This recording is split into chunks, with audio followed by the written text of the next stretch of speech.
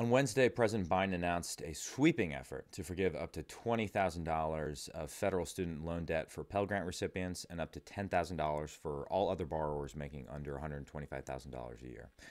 He also changed certain repayment plans that will increase the rates of loan forgiveness for advanced graduate degree holders like doctors, lawyers, and he extended the federal student loan payment pause through December 31st. This is a terrible, terrible, terrible, and cynical decision that will cost more than $500 billion. And it will punish the hardworking Americans they claim to want to help, while slapping in the face all the Americans who worked hard to repay their loans or who didn't go to college or who joined the military and used the GI Bill. And it will give money to the well-off and to the higher education bureaucracy who for years have raised tuition while sitting on billion-dollar endowments, much of which is invested in China, by the way. Even worse is the timing of this policy. First, we're already feeling the effects of record-high inflation. This policy is going to make it worse. As Jason Furman, the chairman of President Obama's Council of Economic Advisors, put it, pouring roughly $500 billion on gasoline, pouring roughly $500 billion of gasoline on the inflationary fire that is already burning is reckless. Totally agree with that, Jason. Second, we know that the cost of higher education has been increasing for decades, and this new move by the Biden administration will cause the cost of higher education to skyrocket even further. So you're going to have more debt stacked on current and future students. This is why the New York Times called it a bad idea. The Washington Post called it regressive and expensive. The Wall Street Journal called it the worst domestic decision of the Biden presidency.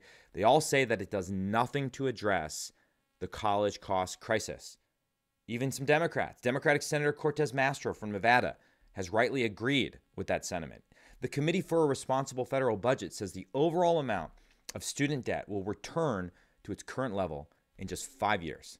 So as that happens, and as inflation-fueled higher prices for basic necessities continue, you can guarantee that having opened this Pandora's box, taxpayers will soon be asked to forgive even more student loans, once again, in the near future. So you have Democratic officials in the media saying this plan is reckless, it's ineffective, but above all, it does enormous damage to the Constitution. Enormous damage. Look at what President Biden's doing here. Okay, as I've said during Republican and Democratic administrations, the President of the United States does not have the power of the purse, meaning no president can use funds not appropriated by Congress to do whatever he wants. In fact, one of the reasons Congress exists is so that that doesn't happen.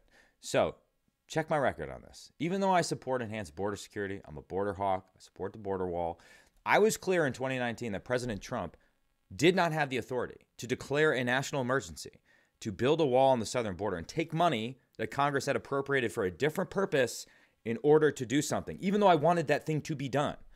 Now I'm saying the same thing, and I'm asking for my Democratic colleagues who lost their minds over Trump's emergency declaration to maintain some shred of intellectual consistency when it comes to a president of their own party going even further in terms of their abuse of emergency authority. Because Biden is invoking the COVID-19 public health emergency in order to wave a magic wand to forgive student debt. At this point, it has nothing, absolutely nothing to do with COVID-19. We're not in any state of emergency due to the pandemic. And even if we were, even if this were 2 years ago, canceling student debt would be completely unconnected from sensible pandemic mitigation efforts. The Department of Education agrees, by the way. Here, let me quote a memo to then Secretary of Education DeVos that states, quote, "The Secretary does not have statutory authority to provide blanket or mass cancellation, compromise, discharge, or forgiveness of student loan principal balances and or to materially modify the repayment amounts." Can't do it. Of course, the Biden administration, their Department of Education conveniently removed this memory from the website, went down the rabbit hole. What's more, Nancy Pelosi agrees. Just last year, Pelosi stated that the president does not have the power to broadly cancel student loan debt and that it has to come from Congress. It has to come from Congress. As one liberal think tank with ties to Pelosi put it, quote, "The Anti-Deficiency Act passed by Congress in 1982 prohibits executive branch officials from spending money Congress hasn't appropriated.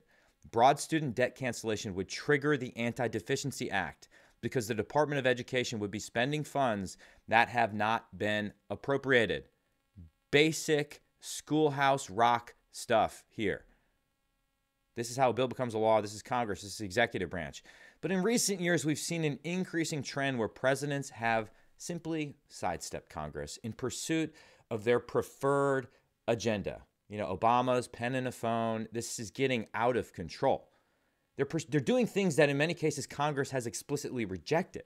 We saw that when Trump declared a national emergency to divert money for his border wall. Now we're seeing it with President Biden using the excuse of a pandemic that's now endemic to cancel student debt.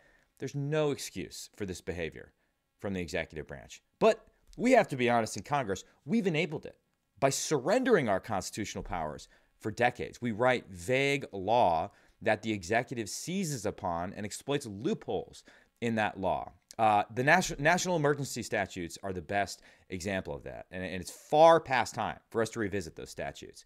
And President Biden's recent actions are a perfect example of how Congress's failure to do its job is eroding our constitutional order and delegitimizing Congress. Unchecked executive power is the cancer at the heart of our constitutional system, and it must be addressed before it consumes the entire body politic. And this is a whole nother level of constitutional nihilism we're talking about. We're not talking about just moving around a few $1 billion for a border wall here. The Biden administration is spending hundreds of billions of taxpayer dollars in a politically motivated handout only months before a midterm election. These are the same career politicians that cried crocodile tears when Trump declared his emergency on the southern border. These are the same cynical people that campaigned on protecting democracy and restoring the soul of America. This is the president who campaigned on restoring normalcy, but now just does the bidding of the far left, fusing Obama's foreign policy to Bernie Sanders' domestic policy. Come on, man. This is reckless. It's counterproductive. It's unconstitutional or aconstitutional at a minimum. These are all, even Democrats have used the words reckless and counterproductive and unconstitutional to describe President Biden's student debt forgiveness plan. This plan benefits the affluent, the rich, and the wealthy at the expense of students who work to pay off their debts, parents who save for their kids' education, or as I mentioned before, veterans who serve their country and earn GI Bill benefits. President Biden should not do this. He knows he should not do this. He knows he does not have the authority to do this, and yet he's doing it anyways. Why? Well, in the first instance, he's afraid, I believe, of the far left wing of his own party, and he's doing their bidding. And second, he thinks he can get away with it. Who's going to hold him accountable? The corporate media? No. The democratically controlled Congress who goes along with whatever he wants? No. They think they can get away with it. They think they can tweet and gaslight their way out of this and the general economic mess that they've created. And by extension, they think we're stupid, okay? We have to hold them accountable. The only way to do this is with a Republican-controlled House that conducts serious, sober oversight of the executive branch, that closes any legislative loopholes that exist, whether in the HEROES Act of 2003 or the original Higher Education Act, a Republican-controlled Congress that dramatically reduces the role of the federal government in higher education, because this debt cancellation is an admission against interest that the federal government's role in higher education is not improving things for graduates of higher education. And we need a Republican-controlled Congress to rescind the insane amount of emergency authority that Congress has given to the presidency. I get it. That stuff is not sexy. It doesn't make for a good campaign ad, but that is the work, the unglamorous work that needs to be done, the unglamorous repairing of our broken constitutional order that needs to be done. We need to take all of this power that we've given to the executive branch and restore it, return it to Article 1, to the legislative branch. Because the status quo just creates chaos. Having presidents wield this much authority willy-nilly creates absolute chaos in our system. It's unhealthy for America. Whether you're a Democrat or a Republican, you have to see how that is unhealthy for America.